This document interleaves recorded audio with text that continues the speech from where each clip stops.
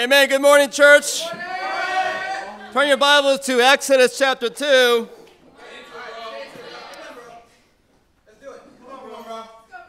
Progress is impossible without change. And those who cannot change their minds cannot change anything. To improve, it's a change. To be perfect, it's a change often. Winston Churchill. Change is a law of life, and those who look only to the past or present are certain to miss the future. John F. Kennedy.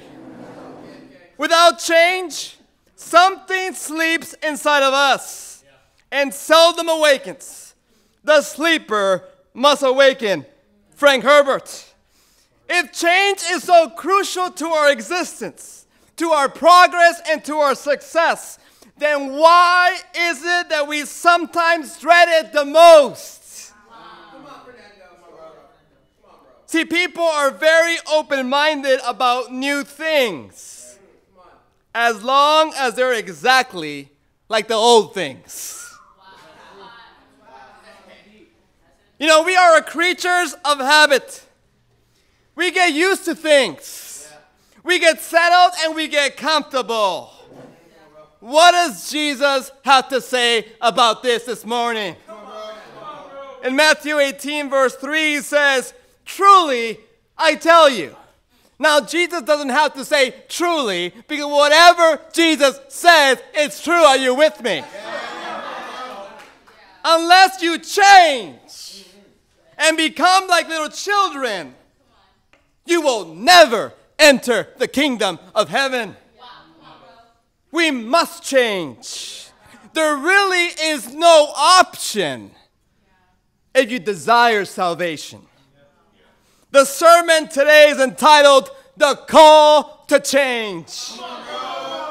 This morning we're going to look at the early part of Moses' life and extract some biblical principles that will enable you and I to be the agents of change that God desires. Are you with me? Exodus chapter 2. We'll start off reading in verse 11.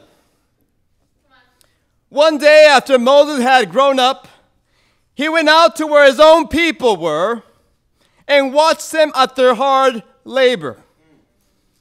He saw an Egyptian beating a Hebrew, one of his own people. Looking this way and that and seeing no one, he killed the Egyptian and hid and saw two Hebrews fighting. He asked the one in the wrong, "Why are you hitting your fellow Hebrew?" The man said, "Well, who made you ruler and judge over us? Are you thinking of killing me as you killed the Egyptian?" Then Moses was afraid and thought, "What I did must have become known." When Pharaoh heard of this, he tried to kill Moses. But Moses fled from Pharaoh and went to live in Midian, where he sat down by a well. You know, Moses was a prince, groomed from an early age to be the ruler of a nation, the most powerful nation of the time. See, Moses was used to making his own decisions. He was used to relying on his own experience, on his own education, on his own training, i.e., he was used to relying on himself. The scripture tells us here is that he went out where his people were. See, God did not direct him to do this. He saw the Hebrew getting beaten up by the Egyptian, and then here comes Moses and kills the Egyptian. Why is that? Because it's what Moses thought best. The Pharaoh finds out, and it's trouble for Moses. He wants to get his head on a chopping block. Are you with me? This one decision changed the whole course of Moses' life. My first point is you must change your mind. Go to Proverbs chapter 14. called to change, you must first change your mind. Proverbs 14 and in verse 12, the scripture says, there is a way that appears to be right, but in the end, it leads to death. See, God says, man's intuition, man's mind falls short every time and unfortunately leads to pain. Our society, both religious and non-religious, have proven to us without a shadow of a doubt that they have no clue how to live life. Come on, bro. About 40 to 50% of non-religions, non-Christians, their marriages end in divorce. Well, let's look at the statistic amongst those who claim to be Christians.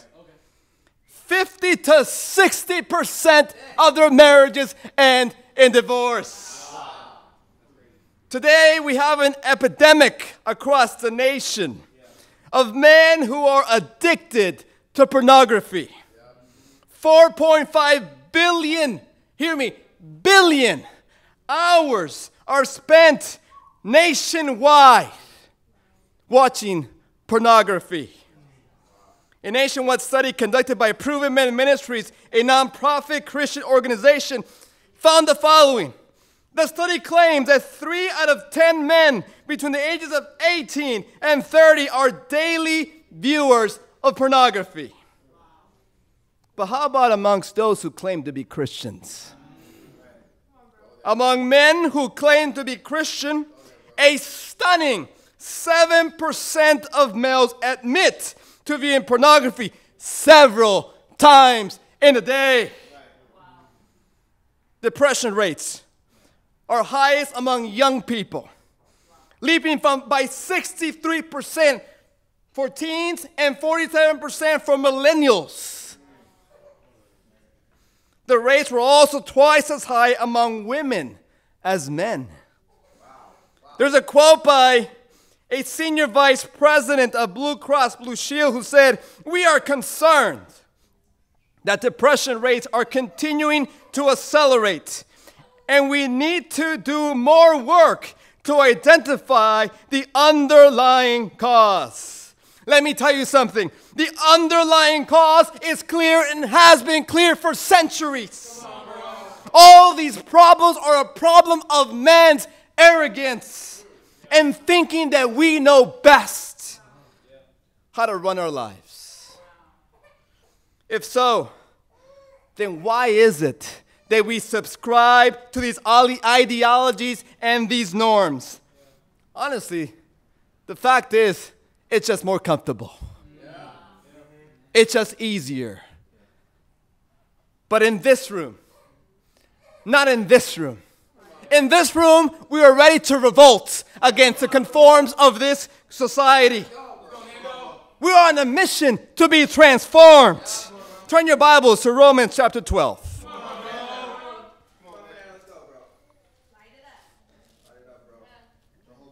All of us are called to change according to Jesus. And in order to do that, you and I must first change our minds. In Romans chapter 12, verse 2, Paul says, "Do not conform to the pattern of this world, but be transformed by the renewing of your mind. Then you will be able to test and approve what God's will is, His good, pleasing, and perfect will." See, Paul begins the dialogue here with the church in Rome, and he explains that transformation begins with your mind. This world has trained us how to think, what to feel, and what to value. But we must make a decision that we're going to refrain from adopting that and instead align our lives to the Word of God. I need the Bible to wash my brain. Are you with me? I got enough stuff in media trying to wash my brain. Here's the thing. Let me just clue you in on something. You are being brainwashed one way or another, and I choose to be brainwashed by the Word of God. Are you with me?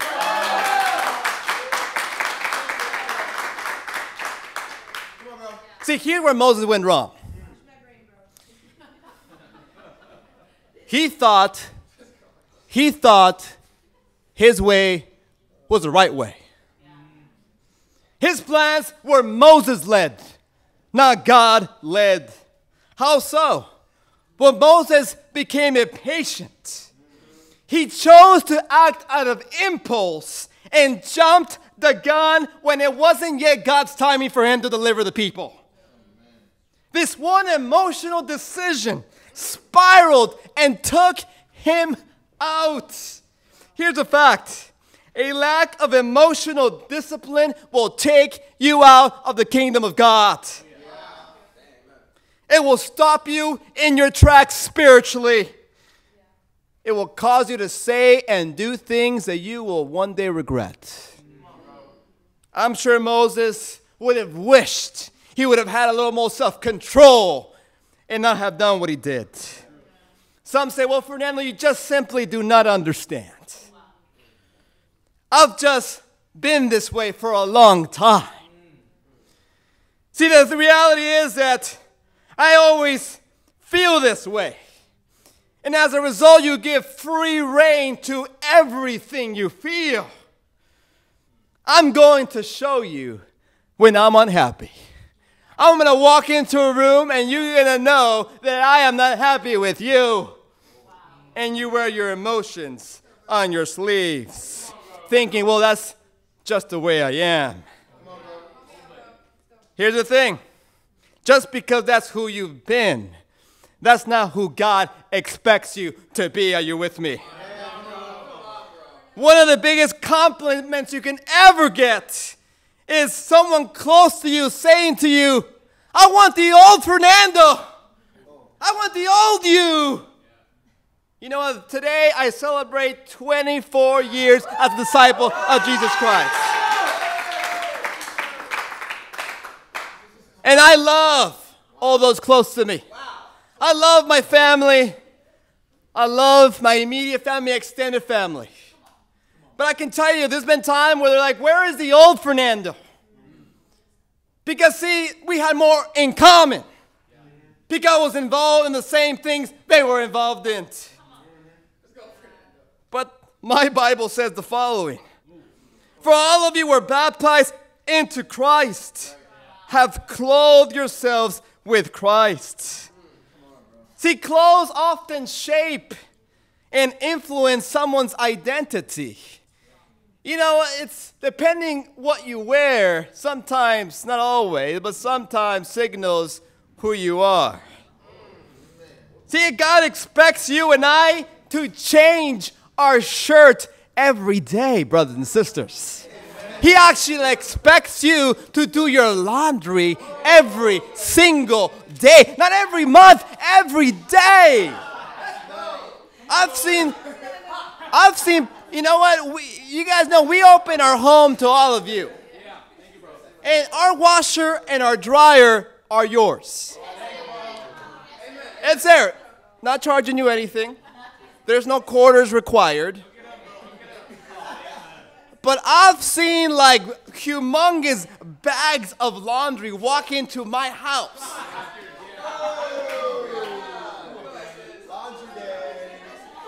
So either you have a lot of clothes or you just need to wash more often. Are you with me?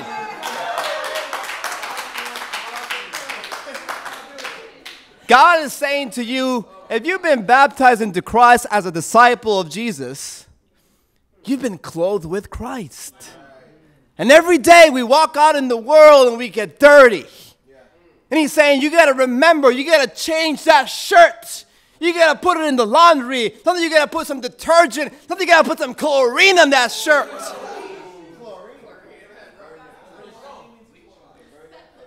In some ways, I think that we've begun to tolerate certain things in our own lives. Keep in mind that what you tolerate is what you become. You and I need to plan to change our mind, and we plan to change how we feel. Yeah. I remember when we were living in Portland, we're trying to find a sport for my daughter Andrea to get involved in. Now, I've shared the story about soccer. That wasn't her thing. We tried t-ball. That wasn't her thing.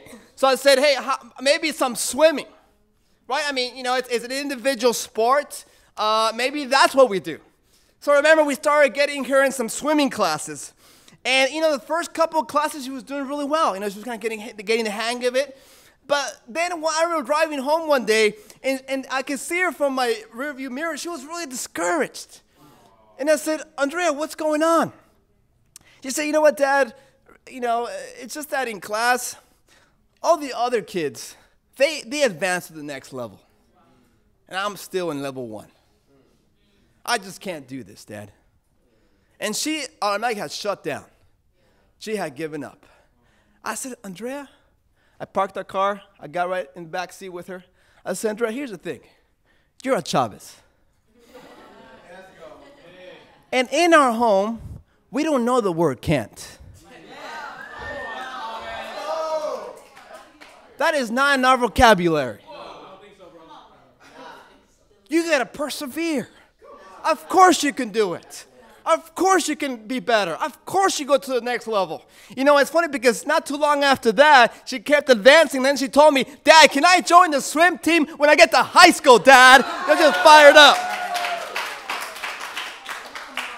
You got to change your mind if you want to change how you feel.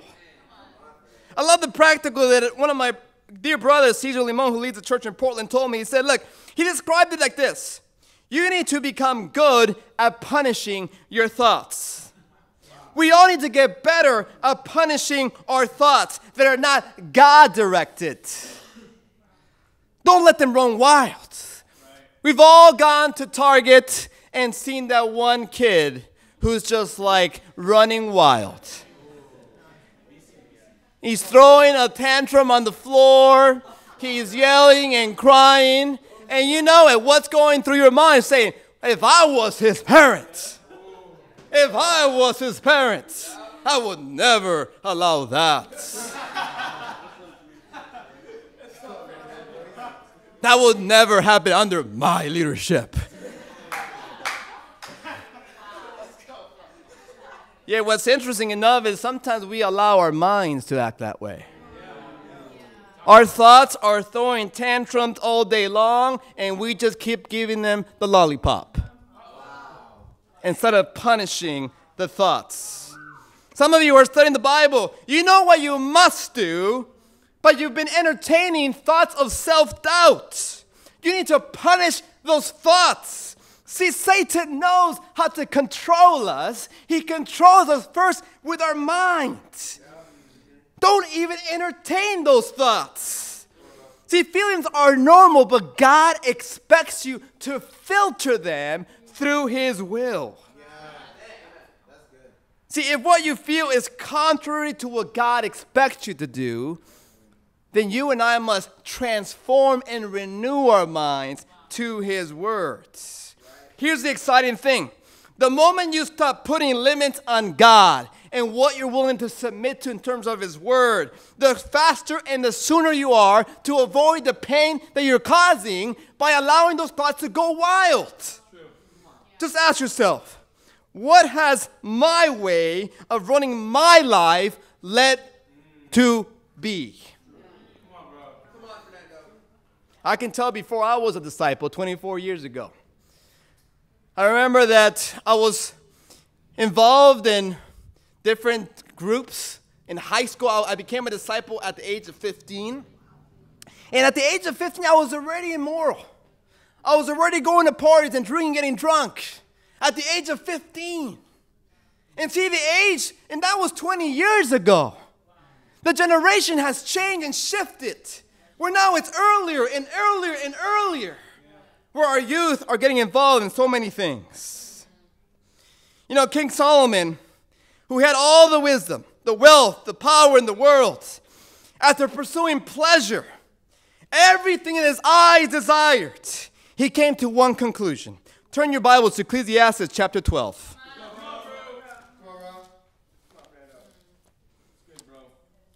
We're studying the books in the Bible, so you should know what book Ecclesiastes comes after. Amen? All right, I'm not going to quiz you. I'll give you a break. Ecclesiastes chapter 12. Let's start reading here in verse 13. Now all has been heard. Here is the conclusion of the matter. Fear God and keep his commandments, for this is the duty of all mankind. For God will bring every deed into judgment, including every hidden thing, whether it is good or evil. See, there are no shortcuts to knowing God's will. We must peel ourselves away from the thinking of this society, in our life, our world, in this life, to God's word. For example, what would the world look like if we align our thinking to the way Jesus loves us? Wow. Any atheist will tell you that would be a better world. What else do we need to align our lives with? Go to Exodus chapter 2. The second point is, if we're going to be called to change, we need to fight the resistance that brings change. Exodus chapter 2. We'll pick up where we left off. At this point, Moses is running for his life. Pharaoh wants to kill him. He goes to Midian. He goes to the desert. And in verse 16 in chapter 2, we'll pick it up there. It says, Now a priest of Midian had 7 daughters, and they came to draw water and fill the troughs to water their father's flock. Some shepherds came along and drove them away. But Moses got up and came to their rescue and watered their flock. When the girls returned to Reuel, their father, he asked him, Why have you returned so early today? They answered, An Egyptian rescued us from the shepherds. He even drew water for us and watered the flock. And where is he? Reuel asked his daughters. Why did you leave him? Invite him to have something to eat. Moses agreed to stay with the man, who gave his daughter Zipporah to Moses in marriage. Zipporah gave birth to a son, and Moses named him Gershom, saying, I have become a foreigner in a foreign land. So you have here that the bad choices of Moses leads him to Midian, which basically is a desert. This is where he flees to. And if you remember, the Bible says that he flees, and it says that he sat down by a well. The word sat in the Hebrew means to dwell. Here we get a glimpse into the state of Moses' heart. He was wallowing in discouragement, feeling hopeless and disappointed at himself. He couldn't believe where his life had ended up. How did I possibly end up here? Here's the truth. When you take things into your own hands, God will send you to a desert for a time of testing until there is a heart change. A heart change is when you have bended your will to his will. Turn your Bibles to Hebrews chapter 12. How does God accomplish the bending of your will to his? Look at Hebrews chapter 12.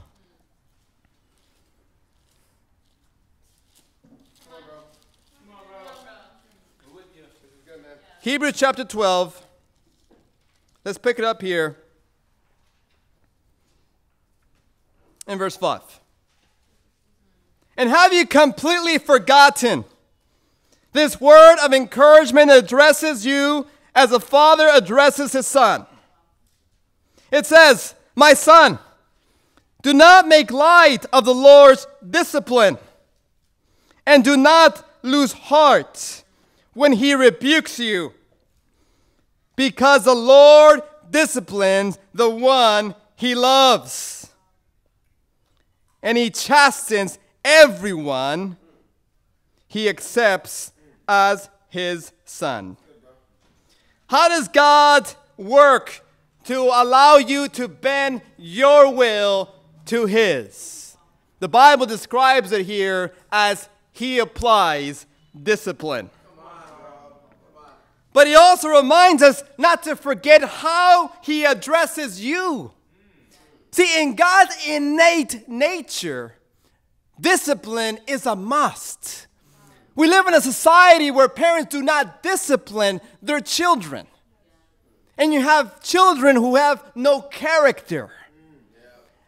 And they're out there out of control.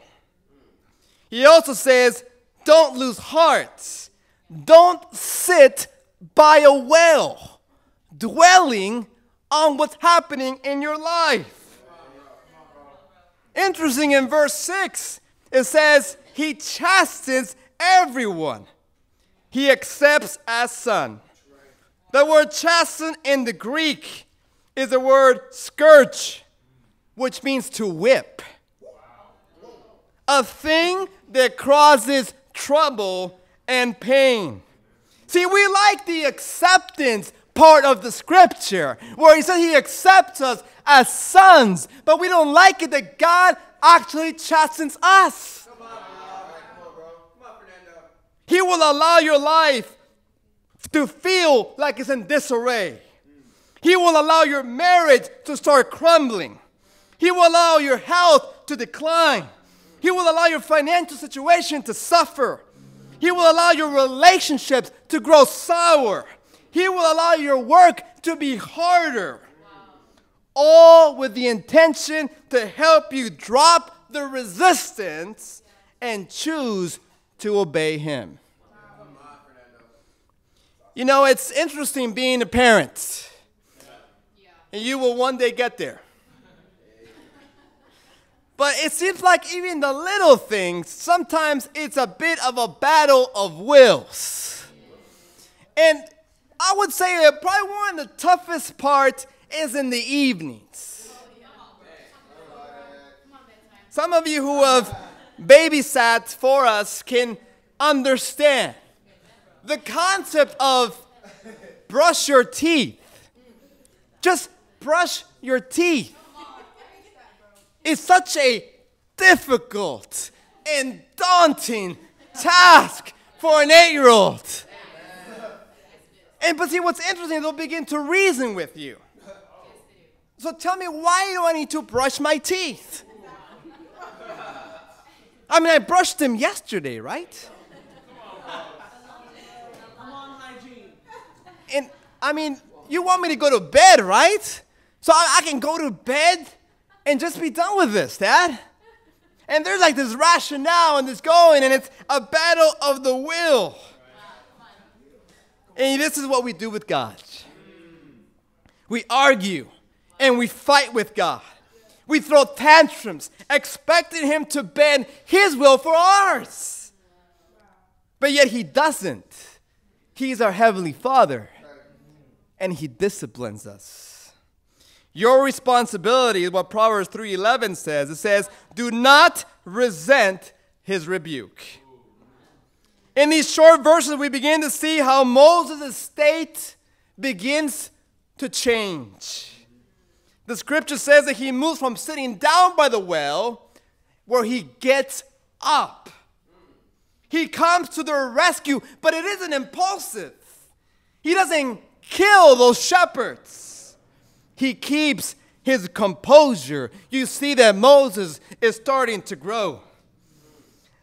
And the second part is, what's impressive is that he waters the flock. Yeah. Moses gets amongst the smelly, dirty sheep and waters them. He doesn't see himself as this high leader. He begins to accept his new role.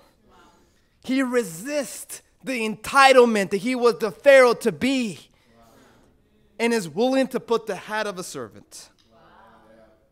Furthermore, he chooses to marry Zipporah, which tells you that he begins to embrace this stage in his life. He gives up the dream to be the most powerful leader of the world. And instead accepts the fact that he might be toiling the land with sheep for the rest of his life.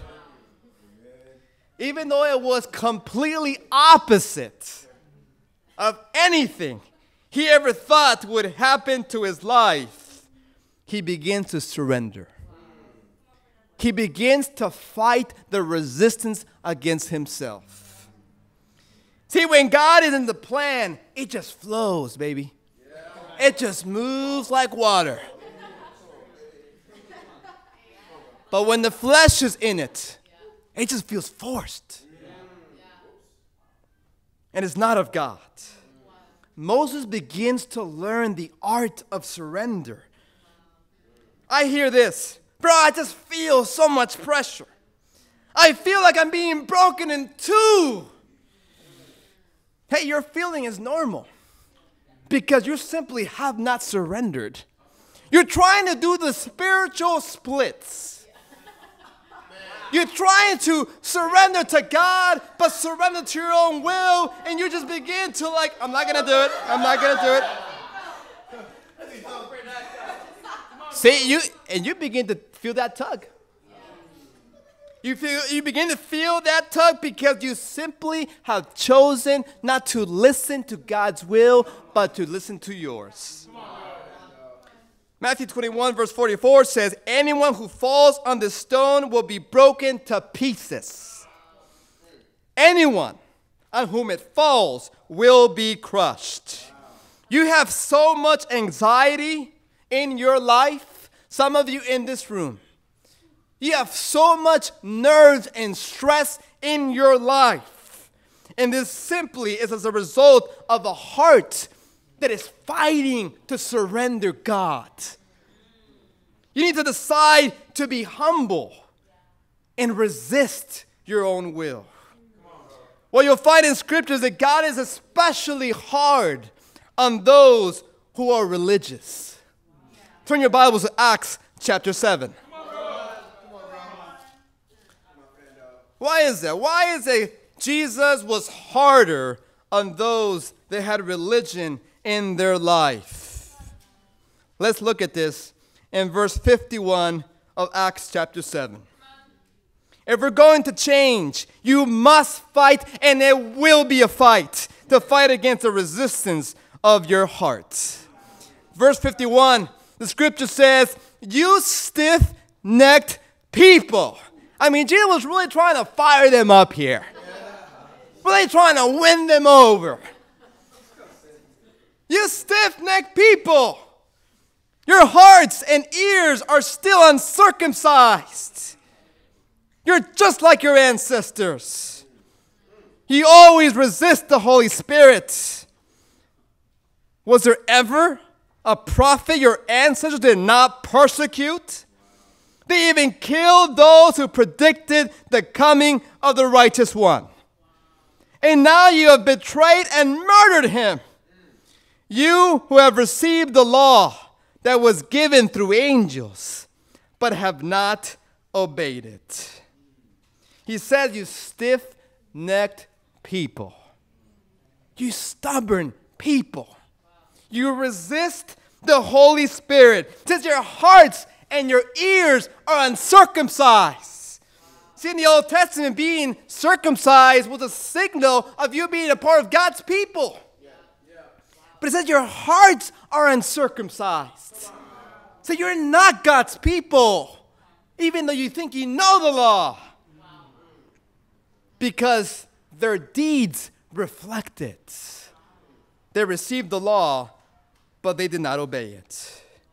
Hebrews 3:12 says, so as the Holy Spirit says, today, if you hear his voice, do not harden your hearts.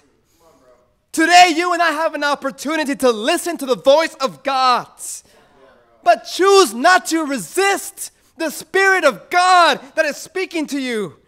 He's urging you to stop fighting and to let him expose what he needs exposed in your life.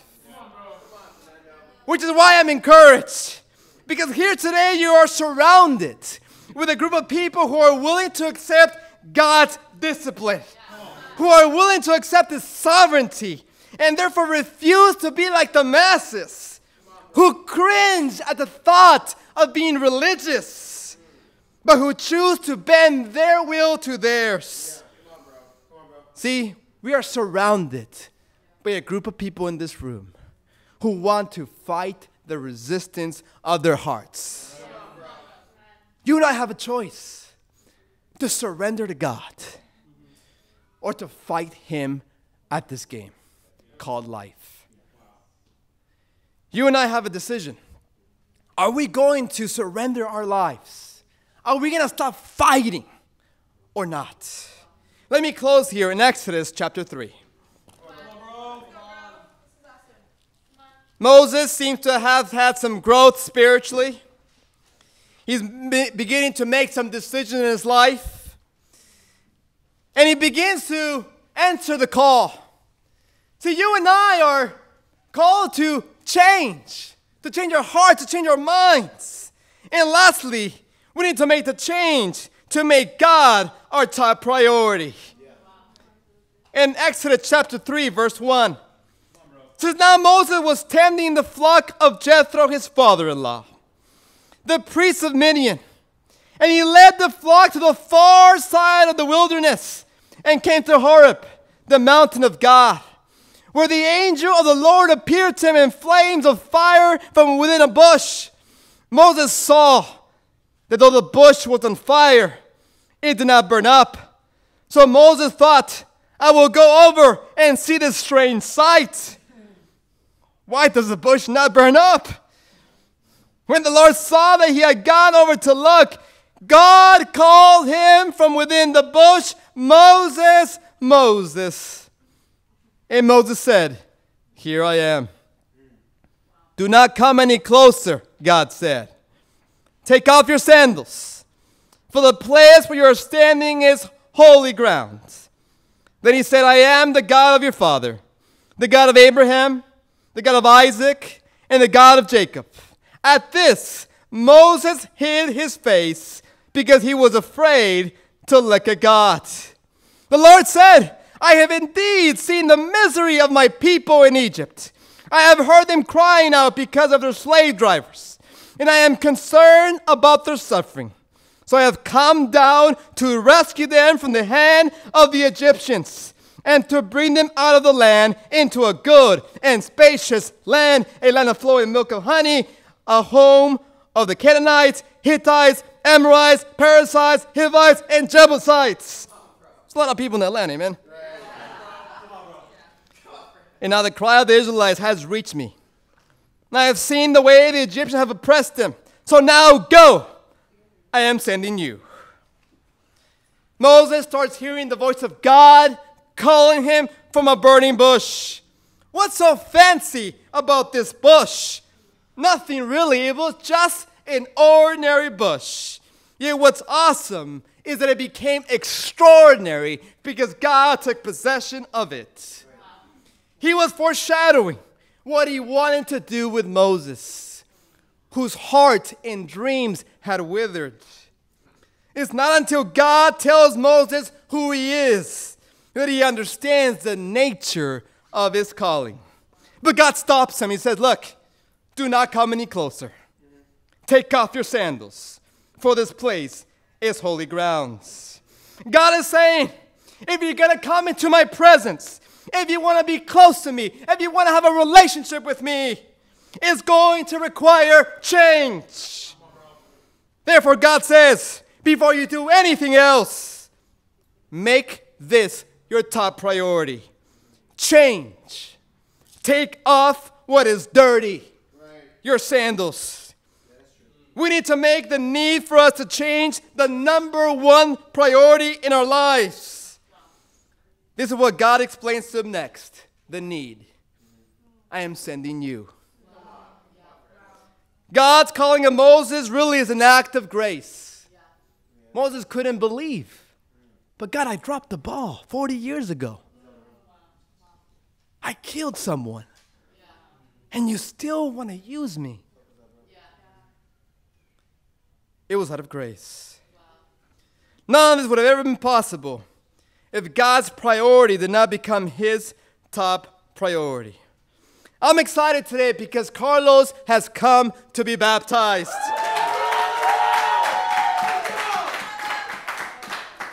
He's the real deal. A man who is urgent about removing anything from his life that would hinder his ability to honor God. I remember counting the cost with him just yesterday. I said, Carlos, you're going to go from sinner to save sinner.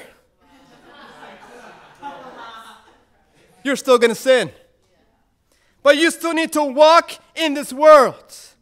Your sandals will get dirty. But you need to make it a conviction that you're going to walk in the light from on forward. See, staying completely transparent in your life is a top priority to God. Because it stops the movement of God when we don't. It's exciting this coming year. We have on the docket to plant 9 more churches. We're going to go to Auckland, New Zealand. Davao, Philippines. Amsterdam, Netherlands. Johannesburg, South Africa. Lima, Peru. Kathmandu, Nepal. Phnom Penh, Cambodia. And here in the good old USA, Atlanta, Georgia, and Salt Lake City, Utah. Do you see the need? We started this church only 6 years ago with 30 people who wanted to dream to save the Bay Area for Jesus Christ. Now we are across 4 different regions with over 200 disciples, and we have plans to plant our 5th region in Hayward very soon. And here's the good news. We're just getting started. This morning, God is calling you to remove anything that will prevent you from answering the call to change. What will it require? Making a change. I'll close with the lyrics of a great song by Matthew West. I'm not singing it. That you will not get me to do. But maybe, just maybe, I will change that. But not today. The lyrics go like this. This might hurt. It's not safe. But I know that I've got to make a change. I don't care if I break. At least I'll be feeling something. Because just okay is not enough. Help me fight through the nothingness of life. I don't want to go through the motions. I don't want to go one more day without your all-consuming passion inside of me. I don't want to spend my whole life asking, what if I had given everything instead of going through the motions? No regrets, not this time. I'm going to let my heart defeat my mind. Let your love make me whole. I think I'm finally feeling something. Because just okay is not enough. Help me fight through the nothingness of this life. Because I don't want to go through the motions. I don't want to go one more day without your all-consuming passion inside of me. I don't want to spend my whole life asking, what if I had given everything instead of going through the motions? Brothers and sisters, let's answer the call to change. I love you.